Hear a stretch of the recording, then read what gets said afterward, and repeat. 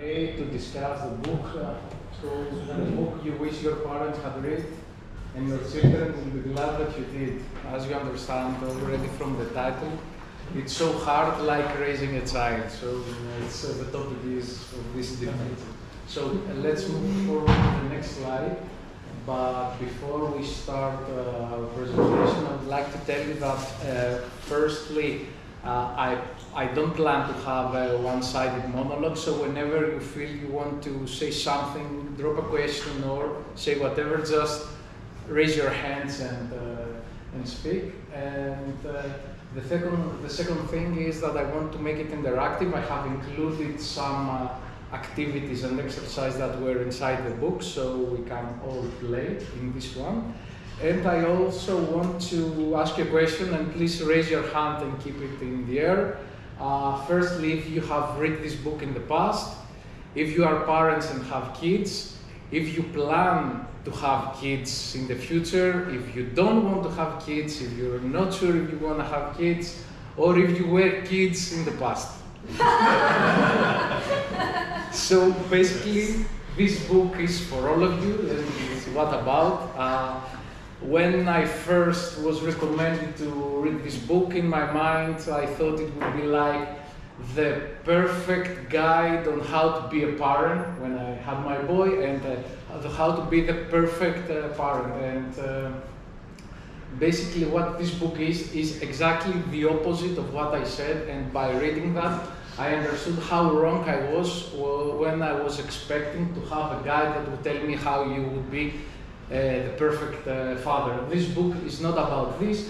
This book mostly is about psychotherapy of our own selves, of the past, and of all the habits that we inherited from our past, and how the author proposes some solutions in order to start communicate and in order to embrace the feelings of our kid, and not just our kid, but in general of our close people and the people we interact. So it basically deals with the ways we connect with all those.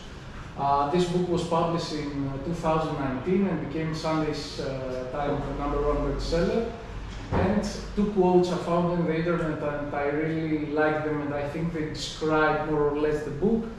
It's like a letter from a wise friend who has made years of research on the topic, and every parent should read this book. It's a must. So we can move on to the next slide, where we have a slide for the author. She's Philippa Perry. She's British, was born in '59, and she's a well-known psychotherapist, author, and presenter. She's very experienced in family therapy and has done a lot of work with individuals and with families with great results in her life. She's an author, except of this book of How to Stay Sane and of Couch Fiction, which is basically a graphic novel that demystifies the psychotherapy itself. She has a great experience in many topics like mental health, parenting, and personal growth, and that's why she's a very sought-after speaker. She has suffered from dyslexia. She's very politically active, and she fights mostly for women's rights, and has worked as a litigation clerk, beside all the other things she has done, as an inquiry agent, as a McDonald's employee, and has also a degree in fine arts. So we can move to the next slide. We will start with one of the most important topics in the book, on the parenting legacy.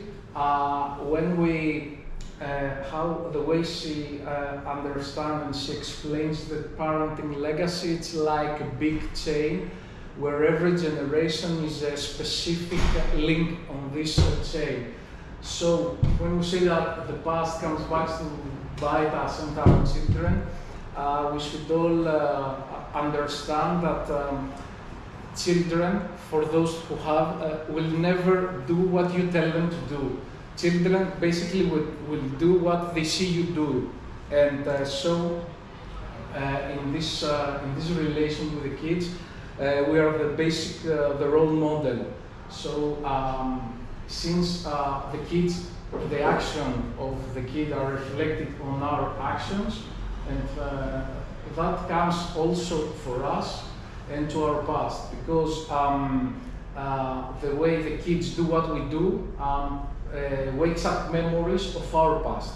So in this way, our past is one that plays a huge role in our present through our kids, and will reflect the future on the action of our kids. So we should see this whole parental legacy, as I told you, as a big chain here. What does a kid mostly need? A kid mostly needs affection, love, the physical contact of a hug, needs understanding, needs to play with him. That's the basic thing that a kid needs and will be happy.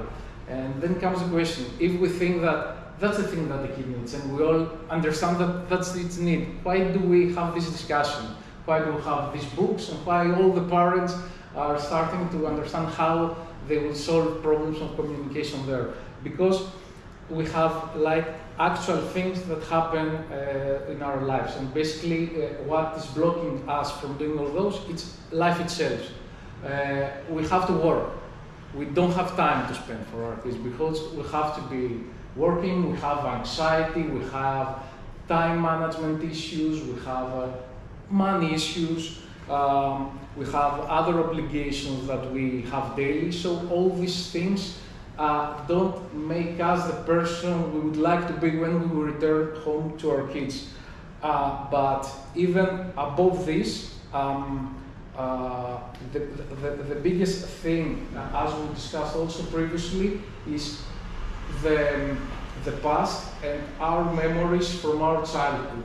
So, for instance, if I had a bad childhood and some bad memories, maybe the way I act to my kids is like a reflection of this, and maybe this could be proved to be the biggest block and the biggest issue in establishing a good connection with my kid. It's very often when we speak to our kids, and maybe you have heard that from your parents or from people that are also our figure friends and our parents, when I speak to my kid, I feel like I listen to my mother or my father. Why does that happen? I mean, I don't want to be him. It's because we have all these memories, and these things are part of ourselves, that sometimes when something bad happens, our kid breaks a glass, at the same point we are thinking, okay, without understanding that, okay, he breaks his glass and I have to shout at him, because probably when we were kids and we did something bad, our parents treat us like that. So it is very unique to identify the part of the chain that has the problem and do something about that. This. What do you mean, or what does she mean by doing something with that? I mean, not to accept that your mom was doing something in your childhood, or what?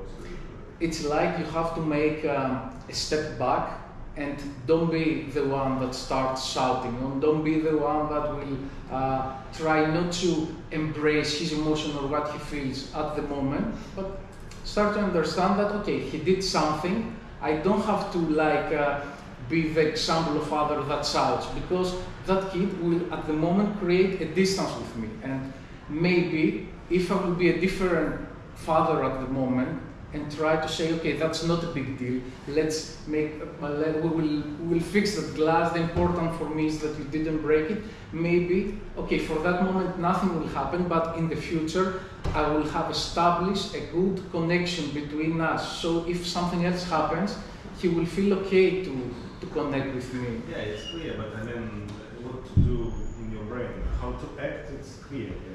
You shouldn't shout. Yeah, but yeah, I know it's difficult, and especially with this daily routine, it's a little hard sometimes not to yell at someone, let's say, and not even your kid, I mean, to your colleague or a close friend, your parents. You sometimes feel so down that, okay, the first thing you do perhaps is shout or whatever, but in all this occasion, and that is one thing I liked here, that it's not about the kids, it's about all our relationship, whatever that relations are, is that you always have to make a step back and you have to consider how you don't make a rupture, which is the next thing we're gonna discuss here. So yeah, probably I'll go to the rupture with your help here, and then I will go to the exercise I was planning to. So the thing on these occasions that happen regularly in our daily life is the rupture and the repair. Rupture is the moment that we take wrong assumptions, we shout at someone, we hurt our most loved people, and it's a moment, but it has like an importance when you do this kind of thing. But even when we do that to our favorite person, we do the rupture, at the same time, this is not the most important thing that will happen in between our connection. The most important thing has to do with the repair. In order to do the repair, and for instance, even if we had shouted at our kid when it break the glass, what we have to do is to work on our reaction, to have a step back and to consider what we did. We can focus and see what we did wrong and what we can, what was the thing that triggered inside us this rupture.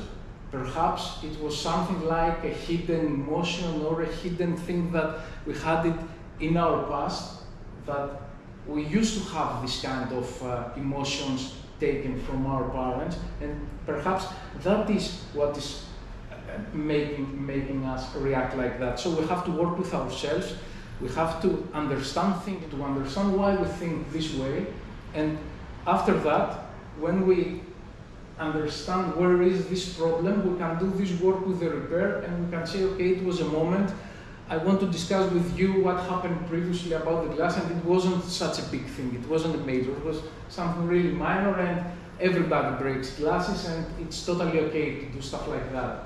So, if you like, we can do an exercise. I don't know if any one of you would like to be like a volunteer, or we can do everyone on his mind about where do that feelings come from. I want you to remember, or if anyone wants to volunteer, we can do it with him. I want you to remember the latest time of you had like an intense feeling, like for instance anger towards a loving person of you. So you want to remember this, when was it, and to try to understand where that feeling may comes from. And you have to dig your past. You have to see if that feeling has similarities with feelings that you had when you were kids, for instance. Yeah. And the feeling of anger, or the feeling when you feel sorry that you felt that anger? The anger. I mean, okay. It is a feeling that I take this example that my kid break a glass, so I say, okay, I'm mad at you and I shouted at you. And that's the last thing I remember before I come to this place. So I remember I felt anger for this thing. Could have been that someone was angry at me because I did this thing when I was young. So if you could relate, not every, let's say the latest, that you have a good memory, the latest feeling that you experienced with something that happened in your childhood. And perhaps you will identify that some of your, not all, but some of your daily reactions may be some buttons that are triggered inside yourself. So regarding the repairing, let's say our kid did something bad. Whatever our kid does, in whatever age of his or she's, the kid reminds, we see himself, if I say it more correctly, we see in him ourself in his age. So we understand that if we see himself acting and we identify ourselves like him in his age, that how much we have been how much we're affected by our past, and what things that happened in our life, in our past, are still affecting us. So many things that happened in the past were good things. And if, for example, let's say I think I do some things that I want to inherit them to my kid, I hope they will be good things. Because maybe I think I have a good past, but at the same time, we all have bad things that happened in our childhood and our past.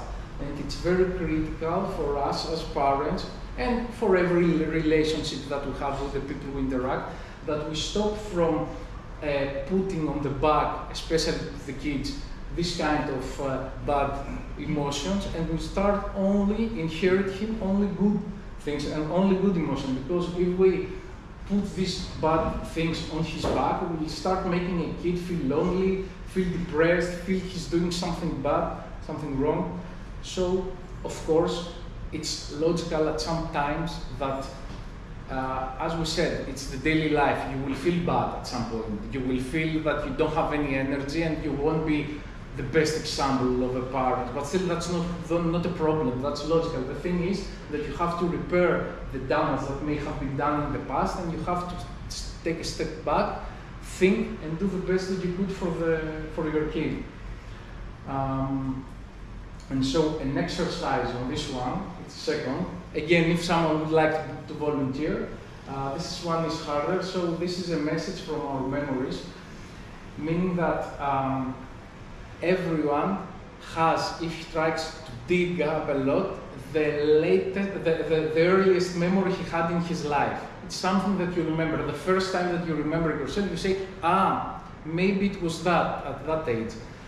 And although you remember, you can remember, maybe not very well, but well, your first memory as a human being, maybe you don't remember at all, and there is a reason for that. What emotions came along with this memory?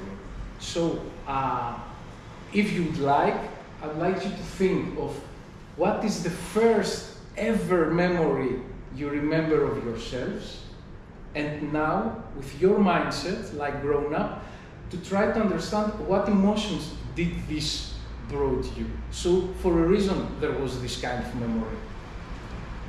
And if eventually, and that's the purpose of the exercise, understand that there is an emotion behind this memory, that means you are starting to identify some hidden emotion, and you are starting to do work with yourself, which is the important thing here.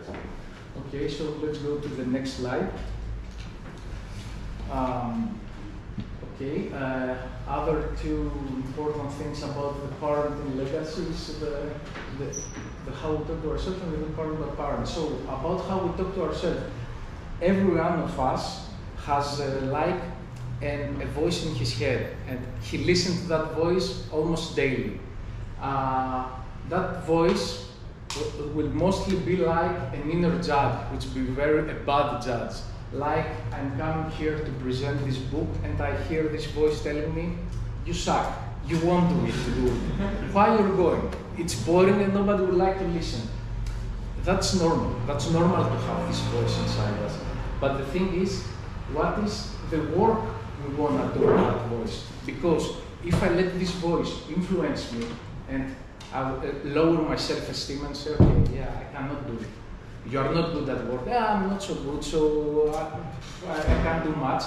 This will reflect it to the person around me, and mostly will reflect it to my kid. And the worst thing that I could do to my kid is, he wouldn't understand if he was young, but maybe better, that having a low self-esteem is something natural, that his inner voice is something very natural to hear, and to have his inner judge and say, okay, I cannot do much because I'm not very well at what I'm doing. And even worse, he wouldn't be criticize himself for many things. He could also criticize people around him and other kids. That would be something if you let this inner judge inside you take power. So there are some steps that we need to do to avoid this inner judge as much as we can. First is to track down what they're saying. For instance, if this inner judge, they told me don't go to the presentation, I have to write it down. Second thing, and it's very important, is that I don't have to act towards him like it's the God. Okay, you have your point, I hear you, I don't care, speak whatever you want, but I have my goals. Number three, I put my goals, and the goals are those that my inner voice would say that you can't do it. You are not capable of doing a presentation. I would say, okay, I will do this presentation, and when I have the result and it's finished, I would say that yes, I can do it, and you are wrong here. And the final and most important part, because it affects kids, is if you understand that your kid is starting to influence, to be influenced from you and adopting this kind of behaviors, then the first thing you have to do is to control and don't let him take this habit as his. And let's go to the final part that had to do with the. Maybe I have an exercise, but because I see that you don't like to interact a lot, I don't do. But if you'd like, you could, for instance, tell us if you have like this kind of experience and what your inner judge. There is an alternative for these exercises. You can buy your son a golden needle, and every time it was like an exercise from ancient times when adults were, let's say, treating their children. Every time they think something bad about themselves, they should take this needle and punch itself. So it makes you stop punishing yourself inside your head. Yeah. It physically stops you from being judged by your internal judge, let's say it like that. And it makes you feel like, okay, I'm doing good. I fuck up, but I'm doing good. So, and you stop judging yourself for this fuck ups. So that was like, and I was doing these exercises, let's say, not with a real golden needle, but with the virtual one. So, like, let's say, every time I say to myself that you did something wrong, I imagine that I should, let's say, take this needle and stop myself. So it let's say, tells you, well, it's not that bad. And if you will do it from childhood, when you grow up, you don't have this issue. I've got kind of an actual needle made of. And it's golden because it doesn't have, let's say, any bacteria, so you won't have disease. Very practical advice. I can share my experience, not so interesting one. But with this inner judge, I'm overthinker, so we have one problem, we think lots and have this guilty and so on.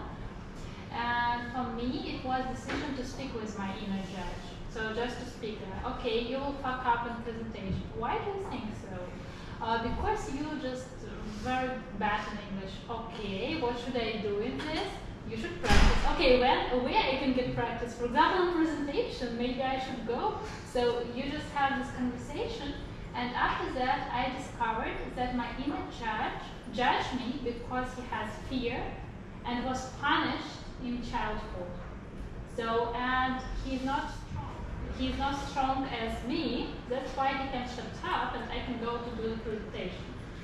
So in this case, when I discover my inner judge as a person who is afraid to be punished and ashamed, I feel like a power woman that can go to this presentation and fail, because I can fail and I can win. Maybe this conversation with your inner child can help you to understand. It depends on the culture that you are from. In some cultures, it's not the right way to start conversation. Just punch first and then talk. That's just yeah, but it's totally it's one cool of the options. to Golf needle is also an option. I'm back on the previous book. It was just sorry. No, I like this kind of interaction. It's better, and I think your approach is correct, because in my mind, the inner judge is like, since his thinking is somehow evil and he has a smaller thing, he doesn't have the values that you say, that I want to do something and I want to try, I can understand if I make a mistake. He's someone that only judges, so he doesn't share the same values like you. So yeah, you can't say in the end, okay, sorry, but you lost this competition, let's say. And as for the golden needle, yeah, that's true. It could be a solution, although I'm not in favor of, let's say, taking the mental damage and the spiritual damage to actual damage, but it's okay. It could be the ancient guys do some stuff sometimes. So yeah, let's go to the final part of the parent's legacy, which is about the good parent and the bad parent. And it's about what I told you when I first read that book, that I wanted to be a good parent. But when I read that, I understand that when we say good or bad, when we go to the edges, nothing could be good. We are not perfect. There is no good and there is no bad. Sometimes good parents could be someone that has like a face that's smiling and everything is okay, but eventually he's someone that has many nerves and he's like hypocrite in his actions toward his kid. While at the same time, someone with a label bad parent could be someone that's very grimy, very bad-tempered, but at the same time builds honest relationship with him. I don't say that always one would be better from the other and so on, but I mean, labels never help. And the same goes for the kids, because we cannot say that a kid is good and a kid is bad, because when we characterize and we put like boxes in people, it's like we don't, at first, we don't help them being better, progress, to feel like they try something to change. If we say to a kid, you are a good kid, maybe that kid will say, okay, I'm good, so I have to act in a specific way every time. So I have every time to be like the best student for my parents, and perhaps I don't have to defend myself against some other kids that are the bad kids and so on. And at the same time, if we say to a kid that you're a bad kid, it's so bad because we don't allow him to try to make an effort to change himself. He will say, I have this label, and this label cannot change. So, in general, what we have to do is like praise the effort of what our kids are doing and encourage them to do stuff, and not like put labels and characterize. So let's say as an example, I'll take two examples. Let's say one for the kid. We have a kid that is very good in maths, let's say, as we say. If we tell him, yes, you are very excellent in maths, and we tell to everyone he's excellent in math, we put this label on him, and that can be very constructive. It would be much better to speak to him and tell him, yes, I think I saw you give a big effort when you were reading this exercise and tried to do it, and I'm very proud of you. That's a much better way to talk to him. And the same goes like when we say, for instance, I suck at Lindy Hop, I'm not good. No, you're not bad. You can say that I'm a newbie, I just started doing so, and I see progress in myself, and I feel very good about it. And that's why all of this is basically the way we feel our parent legacy. So even the example of the inner judge, if you do it, you can close your eyes and think a bad voice about something you do, and see that bad voice does remind you from someone. Is that someone maybe from your childhood, like a parent, could be like a colleague that's always trying to judge everything and so on? Because sometimes, yeah, it's not only about the kids, this inner judge could be everywhere and could be like, if you close your eyes and who would say that to me? And maybe I hear a voice and it's a person I know, probably, and it affects me so much that now I understand deeply that I have this inner judge and this feeling came from this one and so on. Okay, so yeah, we can move on to the next topic, which is our child environment. This topic, the author started to write it because she was influenced from a story she heard from a psychotherapist. She was speaking. This guy was speaking with refugees, and mostly with kids of refugees, and was trying to let's say, encourage and support them of what they were, of all the experience they had. So he was telling them, what do you think that you don't have a home? And they say that we do have a home. Home is where our people are. It's just we don't have a roof. So it's very important to understand that it's not the structure in general of what the family is, but about the connections that we build inside this circle. And perhaps a family could be whatever we understand, from a typical standard family, from heterosexual or whatever, or from two, let's say, gay parents, or one partner family, and whatever. But the important thing is not who make, let's say, this family, but the relationship everyone make in this home, let's say, with each other, and that we have like true and genuine connection to each other. That's the basic thing. We try as parents, let's say, to create the best environment, like the best school, the best friends, the best family, the best everything. But if we are not genuine to ourselves, and if we are not like honest to our kids and the way we create, and we, let's say, like create a dream with each other honestly, and we create something good, it will reflect. So that's the basic thing that we have to surround, for the kid to feel this circle around him, this small circle that's surrounded by honest feelings. When parents aren't together, this is like a very important topic, because nowadays not all kids have both their parents inside the home. And maybe one parent left. Let's say usually that happens with the fathers, that fathers leave and mothers stay behind. The kid still feels himself and identifies himself as half his mother, half his parents. So let's say even the parents just abandon him and he's not there. The role that the other parent should play is not to say something good for the other in case he comes back in the future or whatever, but because the kid feels half of himself this parent. So instead of saying like, your father abandoned us and he was the worst person I ever know, you could say something, your parent was someone who wanted to travel and had an adventurous mindset and so on, so that kid don't feel bad for himself. He's a sailor. Yeah. The most popular explanation would be. He's a sailor that travels 20 years. Okay.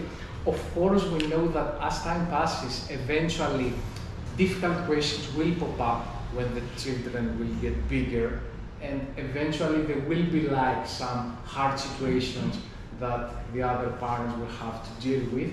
But still, it's the best thing to make our kid and to create a connection with him that everything around him is good, all his parts are perfect. So in order not to give him this kind of emotion that he will perhaps in the future feel like depressed, isolated, and so on.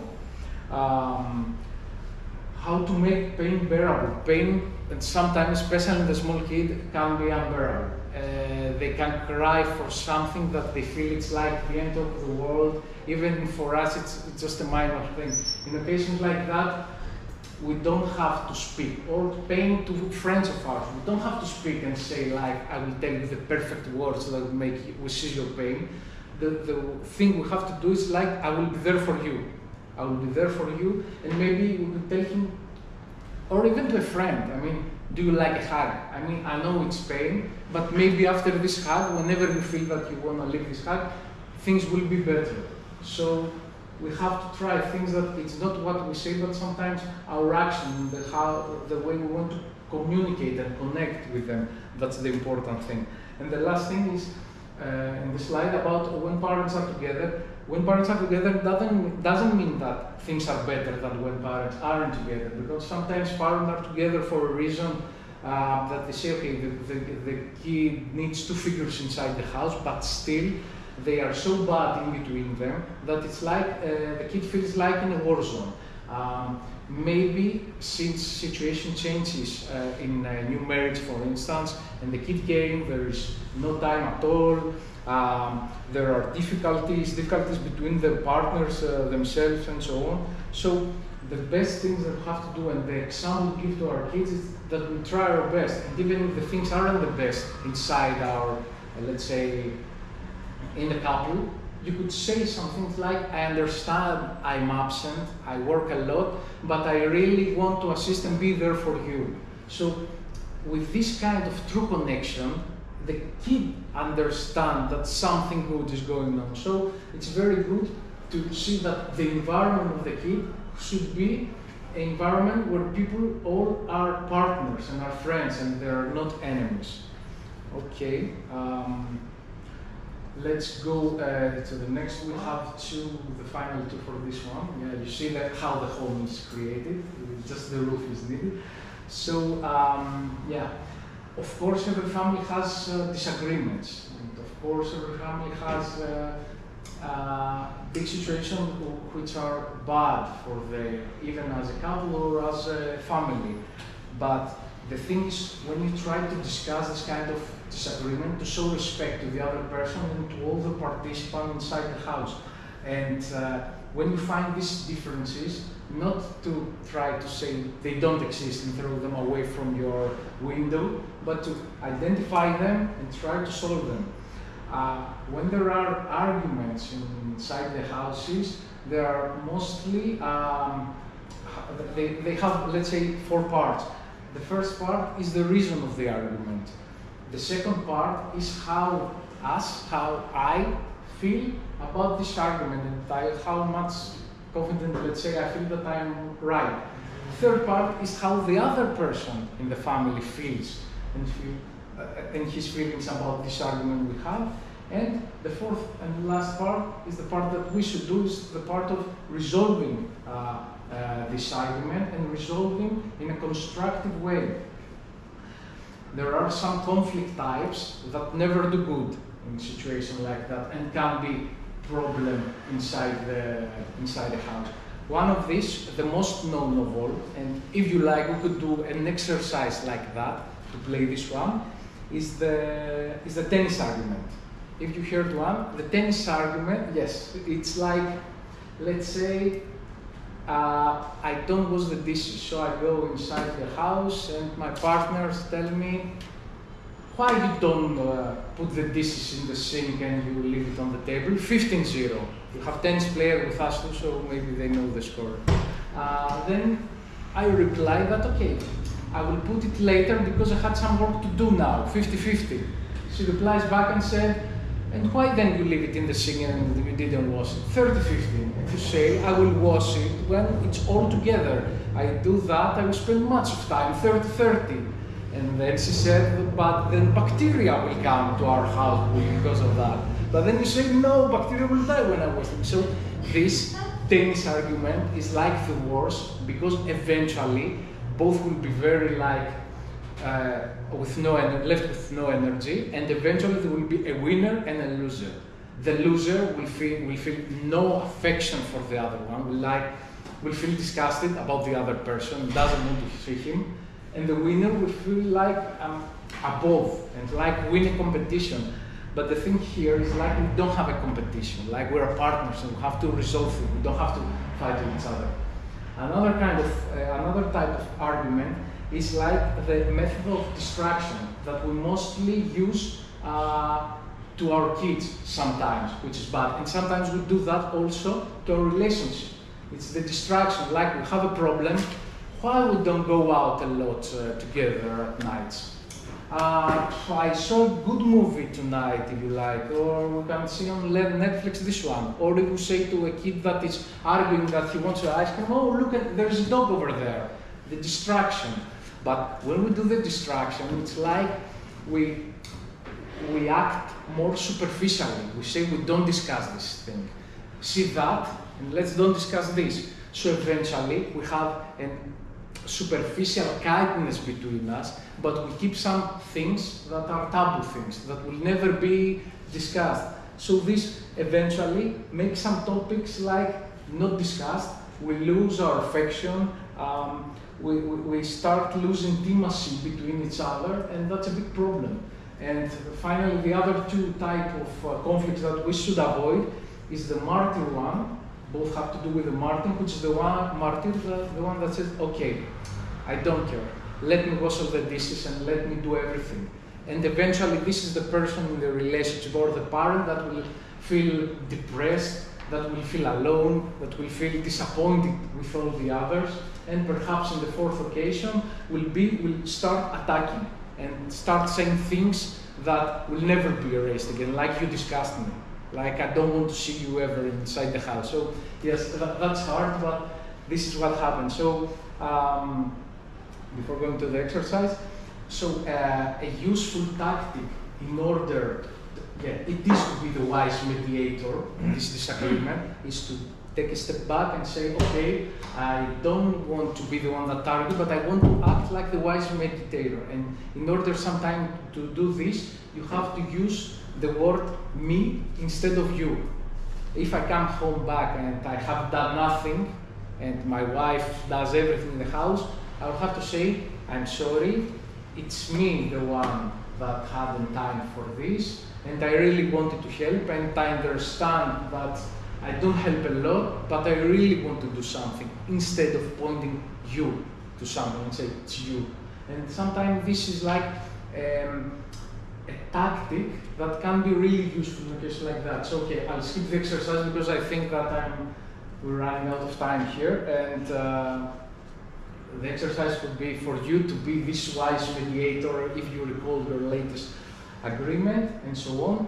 And the last thing about the child's environment is about the ability to calm the other's emotion needs, the ability to calm the other's emotion, that we really count on that, the goodwill. To enhance our emotions here, in order to have the goodwill, we need two things.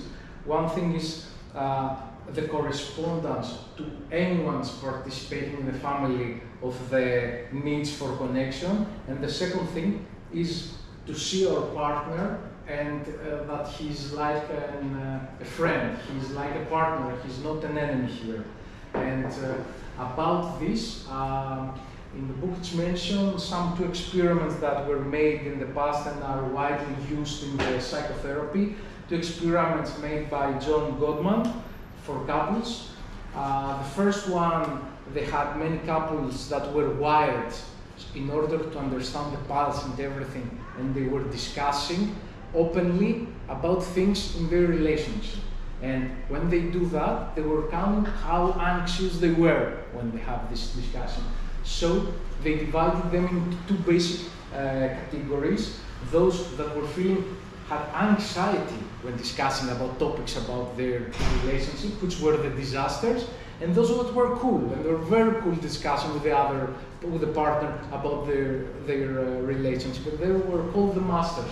So this pyramid was done to the same couples after many years ago, and of course those that were disaster, we can understand that we had most of them many problems in their relationship, while the other that was cool and were trying to see the other one like a partner, it was really helpful for them, and they had a much more healthier relationship. And another example of the shape pyramid he did was to have some couples inside a country house for one day and let them speak for whatever they want, or they can do whatever they do in the daily routine. So for instance, if someone was reading a book, the other was, let's say, singing, and maybe the first one in the master's occasion said, okay, I'm reading this, would you like to hear something? So they would see an actual attempt to connect to the other. So that is like a very important thing to observe this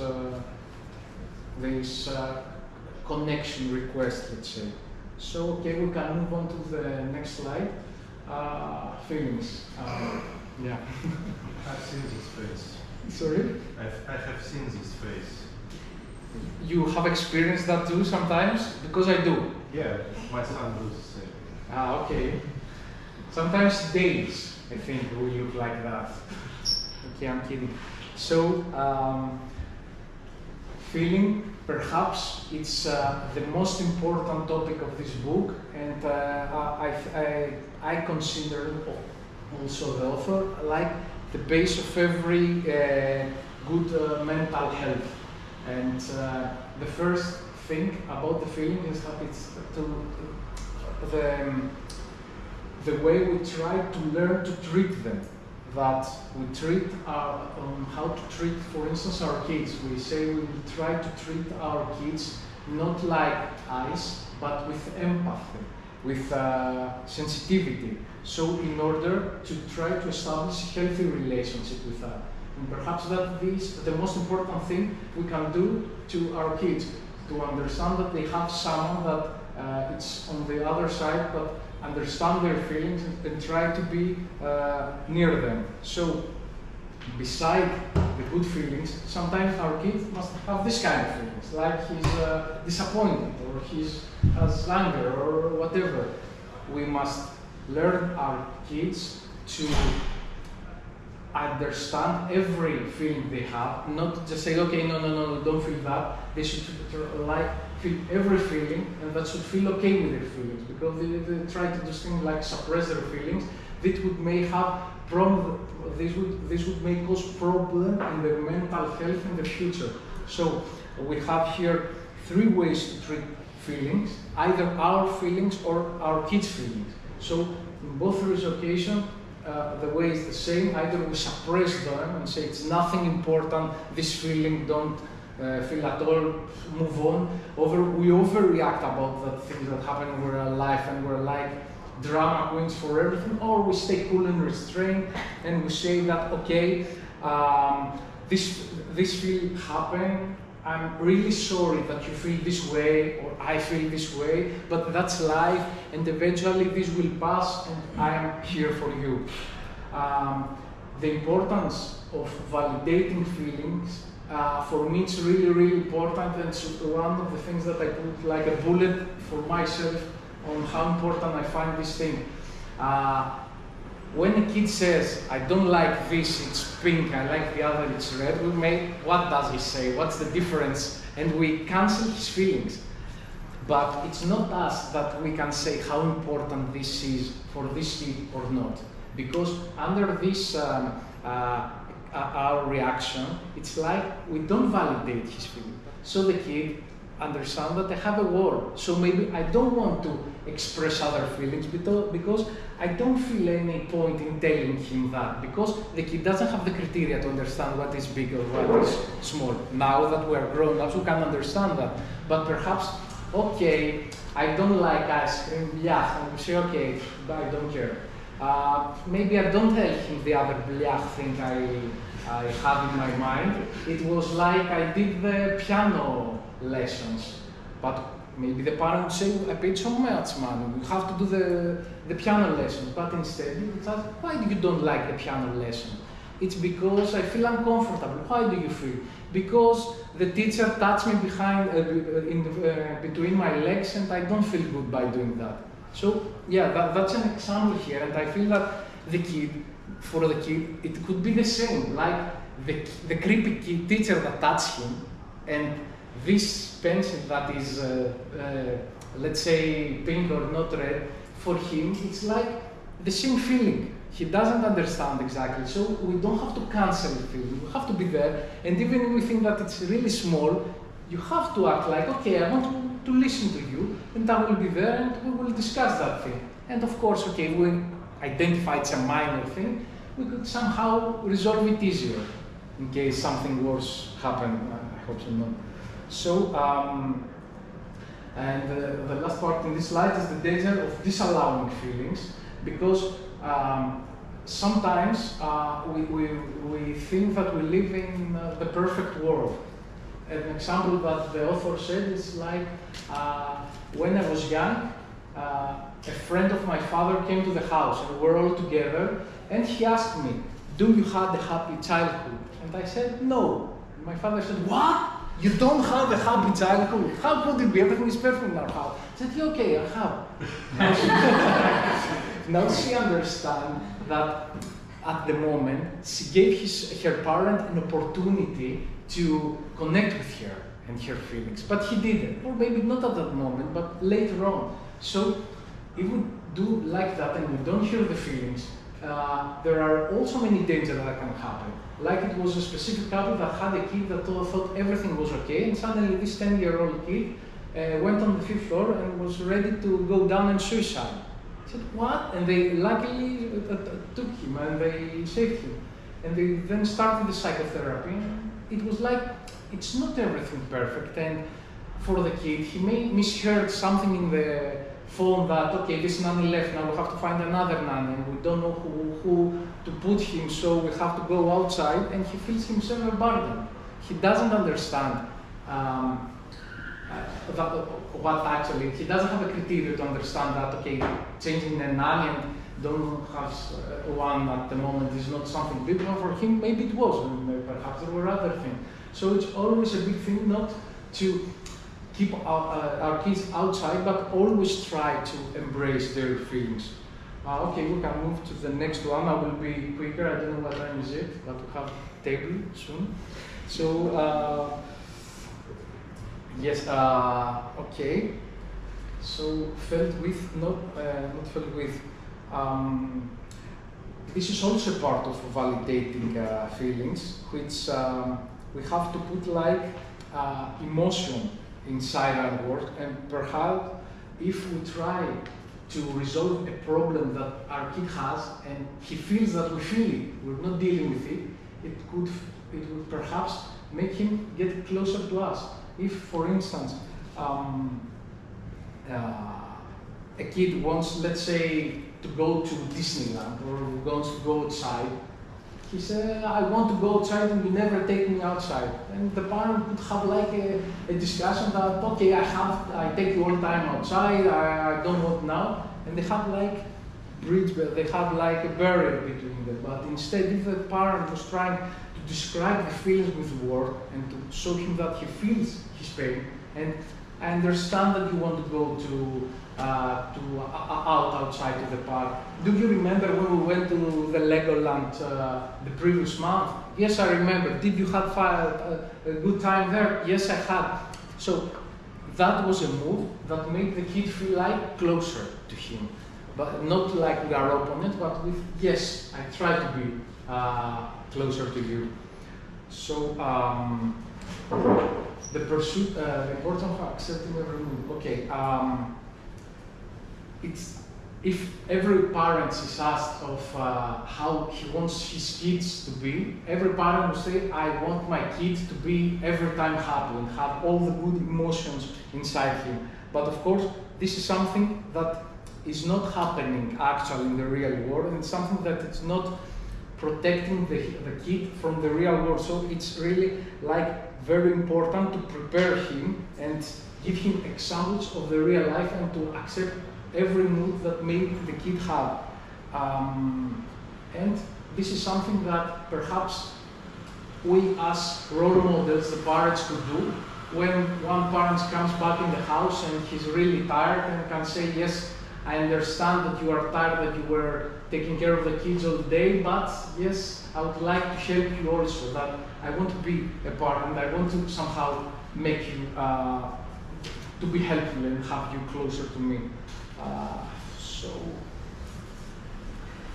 And the last thing about this thing is that, as we say many things in life, that happiness is like a journey, that what matters is the journey, the whole journey, and not just the destination. So probably that would be a way to identify happiness in our lives.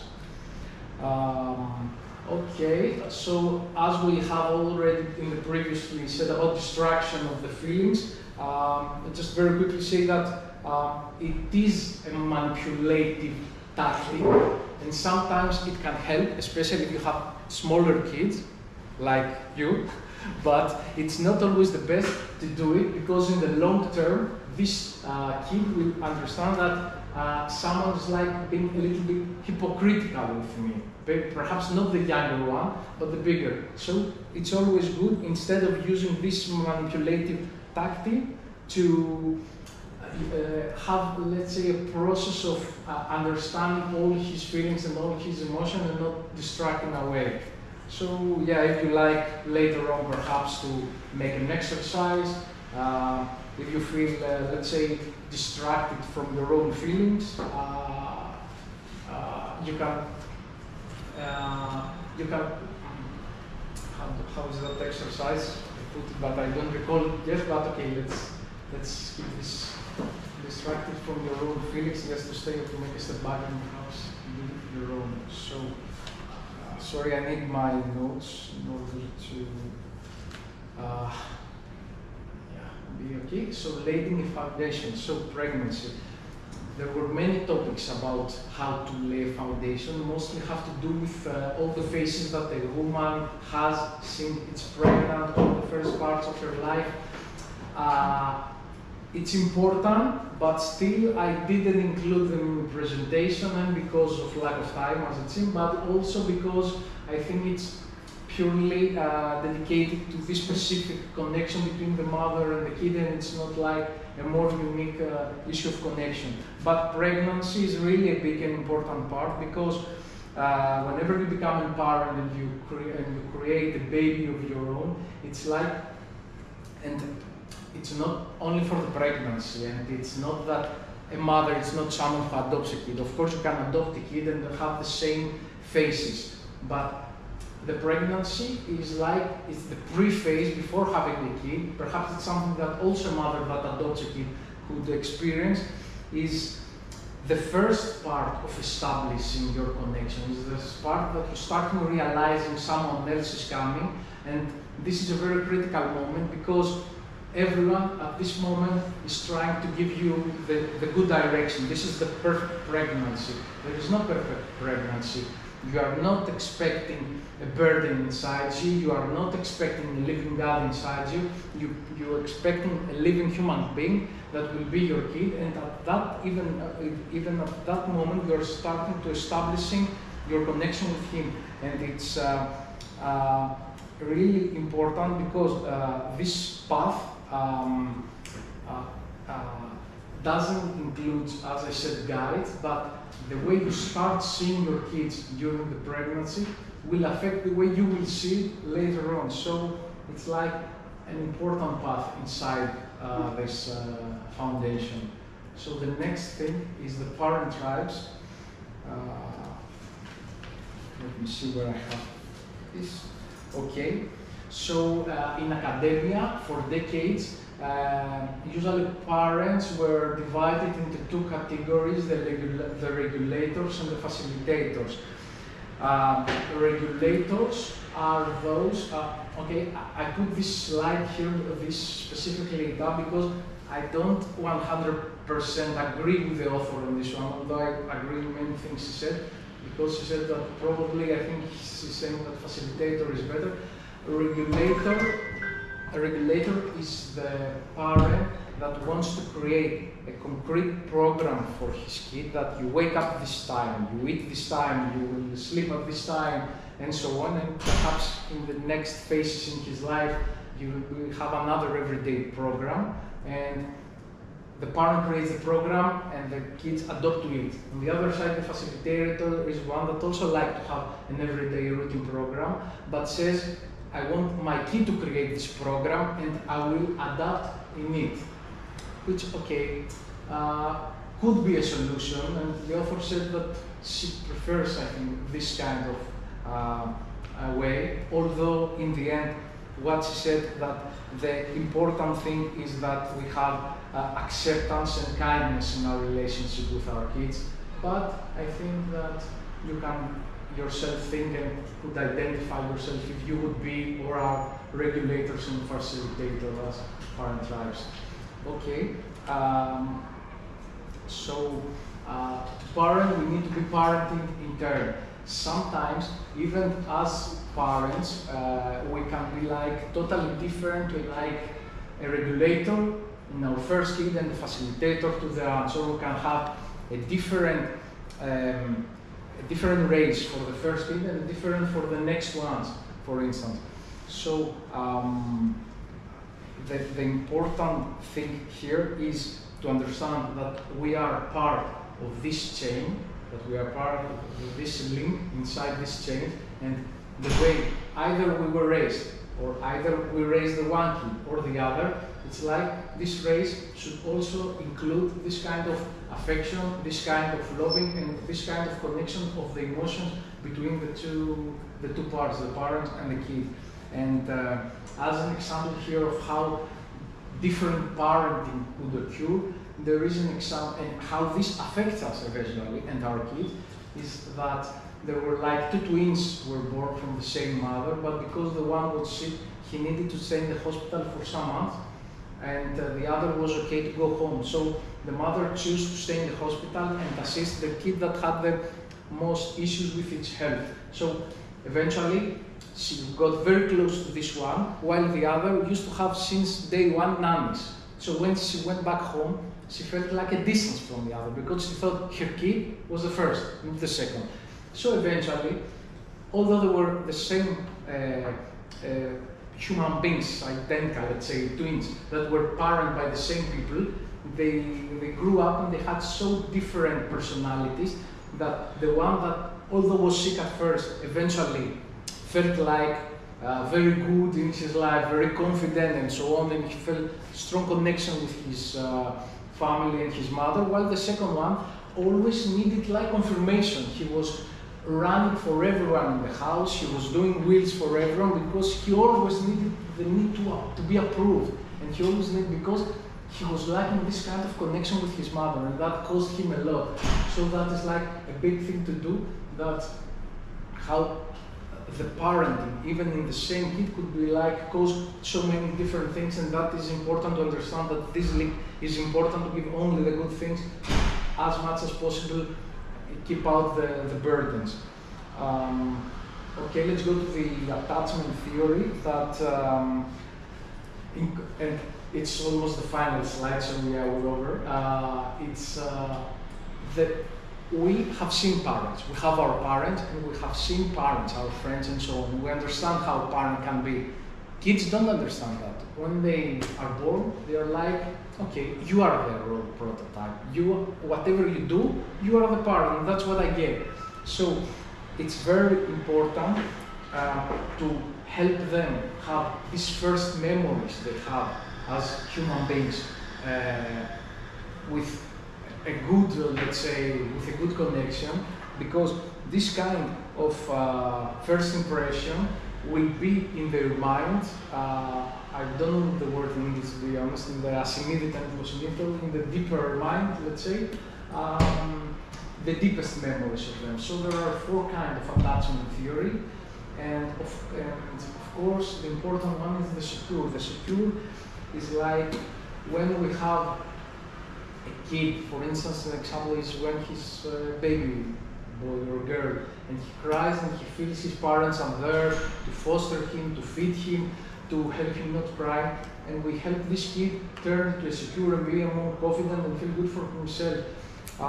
The preoccupied, the one with the anxiety, is the one that wakes up and starts crying and doesn't feel like someone is listening to it, but he has to cry in order to get the affection from the parents. So when he wakes up, when he grows up and he becomes like an adult, he sometimes says, okay, I'm not something super because I'm not something special, I'm okay, because in order to get from other people affection and stuff, I have to try, I have to do something in order other people to notice me. The dismissive is the distant one, is the one that the kid that cries, but the parent, either because they don't care or because they are thinking that that's the correct way to make him, to raise him, is that he cries, no, he's in bed, and even he cries, we don't care, he will stop crying at a moment. But this kind of distant approach is making a kid like I have no one. When I want something and I ask for someone, nobody cares for me, so I stop crying and stop demanding. And that will eventually turn this kid, when he becomes an adult, to be like more isolated, to be more, have depression and so on. And this similar is like the fearful, where although it's the same like the dismissive, but moreover his cry may lead to some bad action from his parents, which like it's the worst that would happen. And in this kind of cases, this little really feels isolated. He has big problems of mental health and feels like there is no point in having human interaction with anyone. All people are set, exactly like him. So yeah, it's very important to understand that in the attachment we have to create secure and positive attachment connection with our kids. And this example is like, if you feel yourself, you are adults and you want to make this example in this kind of situation, that you are in the desert. And the secure one is like you are in the desert and you need something and you find it, water. The preoccupied is like you are in the desert alone and suddenly you need water and you cry and you stir and someone brings it to you. And the dismissive and fearful is like no one will come here. They pass by you and they won't help and even they hit you. So that is how the kids feel when they cry, if you want to see in their eyes, how do they feel. So as a last exercise, and that is the end of the presentation, is, I think, I don't remember, I have something else, yes? It's the example, okay, and this is my boy, and he thanks you along with me.